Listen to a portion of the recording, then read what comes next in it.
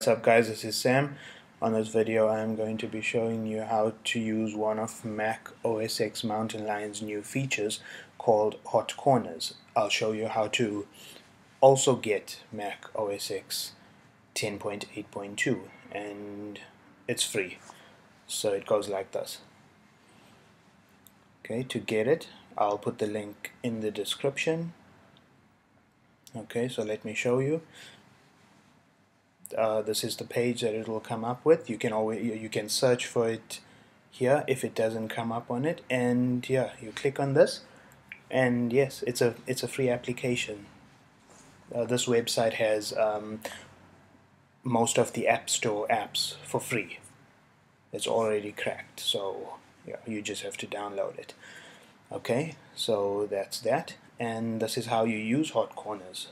You'll go to System Preferences, Desktop and Screensaver, and you'll click on Screensaver, and it's here, Hot Corners.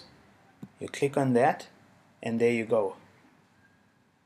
It's on all four corners, so you can set it to, okay, I've got this one on the top right corner, which puts my display off to sleep, and this one will show you your desktop like this. Just by moving your mouse to the corners, and okay, here's Launchpad on the right corner, just like that. It's as simple as that, guys. And okay, these are the options you get. You can set any of these, okay, or you could just leave it blank. Okay, and once you're done setting whichever ones you want, you'll click on OK. And it's as simple as that, guys. So if you like this video, please hit the like button, and thanks for watching.